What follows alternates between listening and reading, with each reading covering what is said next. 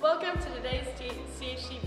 Today we'll cover a summer bucket list check-in, goals from Dr. Phares, and construction from around the school. And it's time to get hyped for Carmel sports. But first, please stand for the Pledge of Allegiance and remain standing for a moment of silence. I pledge allegiance to the flag of the United States of America and to the republic for which it stands, one nation, under God, indivisible, with liberty and justice for all. You may be seated. Good morning, Greyhounds, and welcome to a new year of CHTV News. We're your new news anchors for this semester. I'm Jonathan Aitken. And I'm Alina Kaplan. We'll bring you the latest in news, sports, weather, and entertainment every gold day during SSRT. Like many other areas at CHS, our control room and studio are under construction.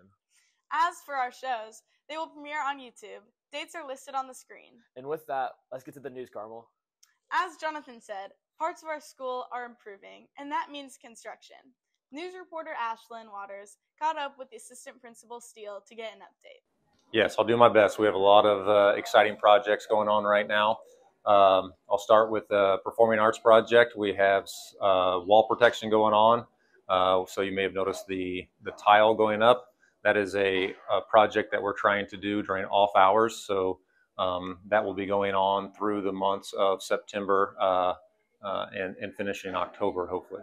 From there, we have the Polytech addition for our engineering technology department. And that is in two phases. We have the interior renovation and the exterior addition.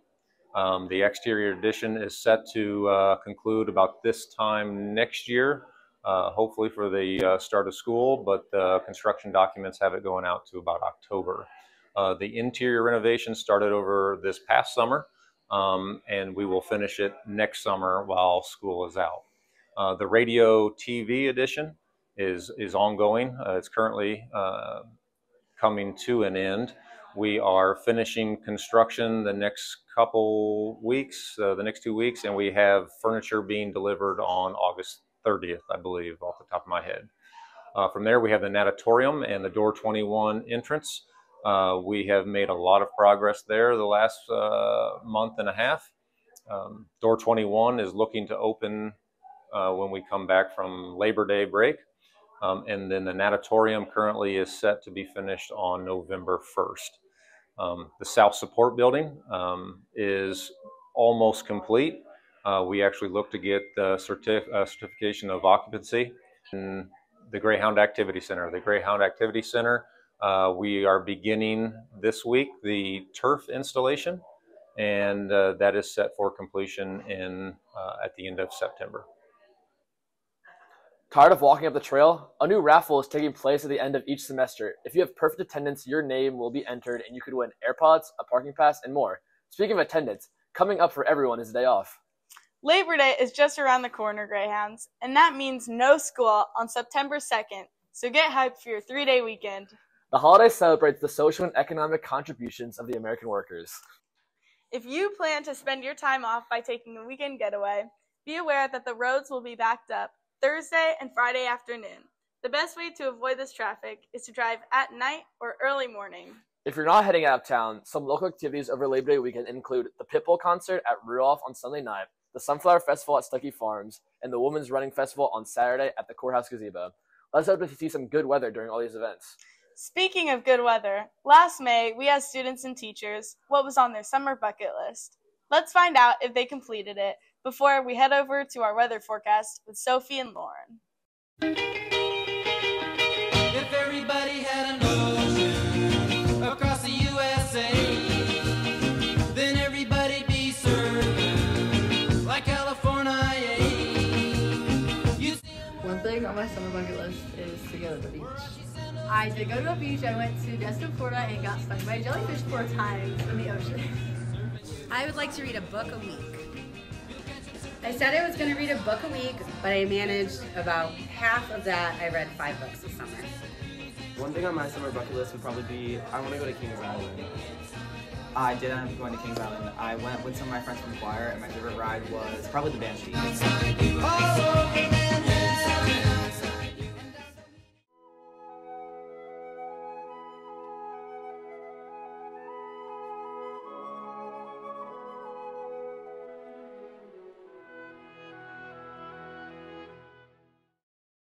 Hey Greyhounds, did you miss us? Because we missed you.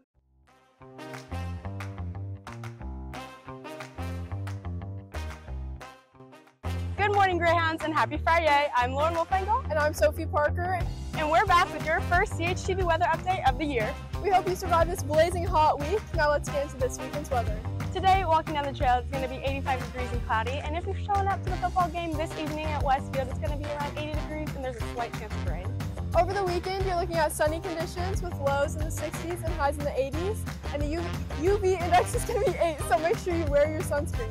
That's all we have for you today. We hope you have a freaky Friday. Now let's send it back to the studio.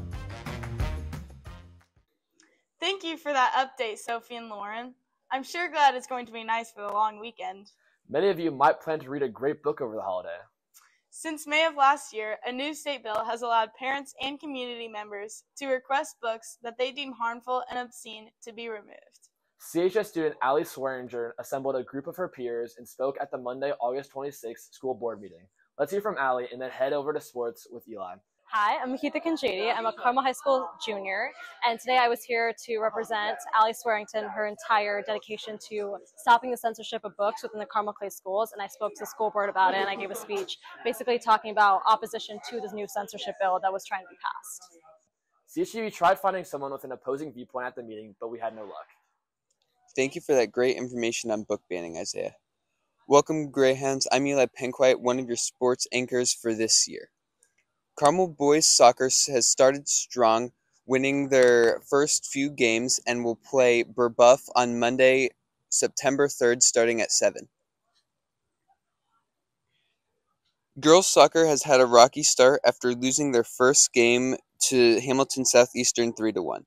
They will play Fishers here at Murray Stadium at 10:45 tomorrow morning. Show up to support the Lady Hounds. Carmel football won their first game against Homestead 34-10.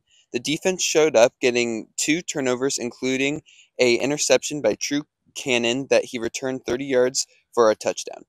The Greyhounds offense started slow with only 3 points in the first quarter, but ended the night with 3 offensive touchdowns. Quarterback Anthony Colner had 2 passing touchdowns, but suffered an injury in the fourth quarter. The Greyhounds will play at Westfield tonight, starting at 7 p.m. This matchup could likely be a sectional preview, as they have faced each other in the first round of the IHSAA tournament the last 2 years. We know Carmel sports are dominant, but it never hurts to show it. Let's go to a hype video created by Coyer Paradise and Dylan DeLeese, and then over to Carter Hadley for more sports.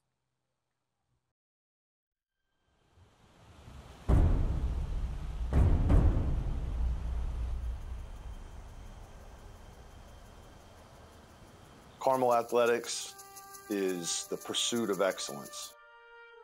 It's looking for daily opportunities to work together, to work hard, improve your fundamentals, work as a team, compete together, prepare together, so that when you're ready to go out for a contest, you know that you've done your part to prepare, get ready to do your best.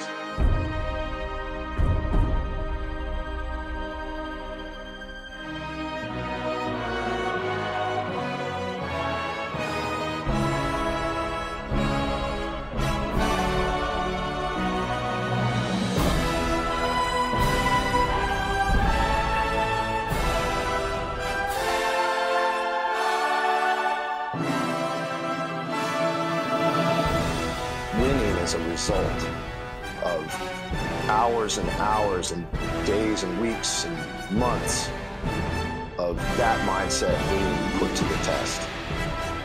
Winning is not an action. Winning is a result.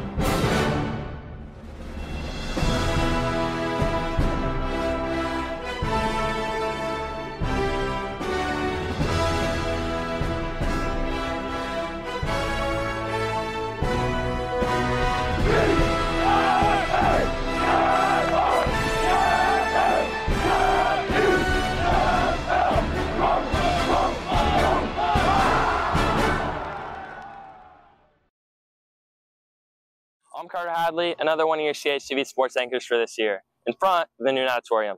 Thanks to Coyer and Dillon for that awesome package showcasing CHS dominance not just across the state, but the world. This summer, current Carmel swimmer Alex Shackle qualified and medaled at the Olympic Games in Paris. Carmel coach Chris Plum was also named to the Olympic team coaching staff when 3 Carmel swimmers made the team. Shackle won silver in the 4x100 medley relay as she swam the prelims like a butterfly, and gold in the 4x200 free relay, which she anchored in the prelim session. Make sure you tune into our next show when CHTV sports director Addie Modral will sit down with Alex.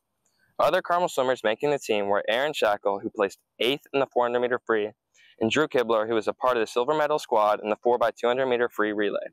Shackle graduated Carmel in 2023 and Kibler in 2018. That's all I have for now. Now let's send to the entertainment with Sophie and Sophia. Thanks, Carter. What's up, Carmel? I'm Sophie Lewis. And I'm Sophia Scelzo here with your first entertainment update of the year. I don't know about you, Sophia, but I had a pretty busy summer. Did you do anything fun? I also had a pretty packed summer, but I did get the chance to see some Indy Fever games. Over the past few months, Indy Fever has gained a lot of traction, especially with their new addition of Caitlin Clark, who has become an inspiration for women athletes all over the country. This week, we celebrated Women's History Month and interviewed Indy Fever players Victoria Saxton, Aliyah Boston, and Lexi Hull. Sophia asked Lexi her advice for transitioning freshmen or seniors in high school. Here's what she said. I think in any big transition, it's super important who you surround yourself with. So finding, that village, whether that's your family, whether that's your friends from high school, or finding a really good community in the college that you go to. But I think the people you surround yourself, what they're saying to you really has an impact. And finding the people that you can believe in, people that trust you, people that love you, I think that sets you up for success. Thanks for that, Sophia. If you'll notice, we're not in our studio for our show today.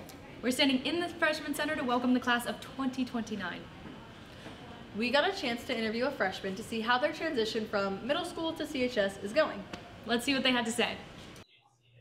I think it's been pretty easy. It's definitely a challenge to navigate the building because it's so big, but I think I'm getting used to it and it's becoming easier by the day. And now we've saved the best for last. We got a chance to interview Dr. Phares on his goals for this upcoming school year at CHS. So some of our goals this year, I will tell you from an admin perspective, and our team has been, we have had some change on our team this year. So we have technically three administrators that have left our team this year. And so we've added 2 new people. And one thing that we have talked a lot about is just being collaborative and working together and really kind of being a servant leader to our staff members and always being available and being able to do that. And so for us, a lot of, kind of a goal this year is really for our team to gel and work together and look forward to a great year. We're off to a great start.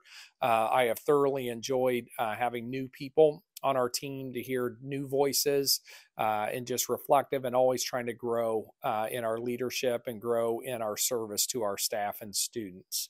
For our students, I think it's always this kind of the same message. And, I start with this year, I talked to all of our students about the idea of taking pride in who you are and representing your school and representing your name and being that person that, makes good choices and knowing that you are the person responsible for everything that you do. And then the other word that I love to talk about is opportunity or being connected. With such a large high school, it's a great kind of a world of opportunities out there. And we need our students to take great advantage of that. And we see that on a day-to-day basis. And we encourage each and every one of our students to get involved, find that opportunity that you can connect with and be great at whatever you do. So those are our goals for our students and staff this year. Well, that's all we have for your entertainment news today, Greyhounds. Now let's send it back to the host desk. Thank you to Dr. Phares for taking the time to sit down with us. That's all we have for your morning announcements, Greyhounds. Thank you so much for tuning in. If you haven't already, subscribe to our YouTube channel at CHTV Carmel Television and follow our Instagram at Carmel TV. This has been Alina Kaplan. And I've been Jonathan Aitken. Have a great Friday, Greyhounds.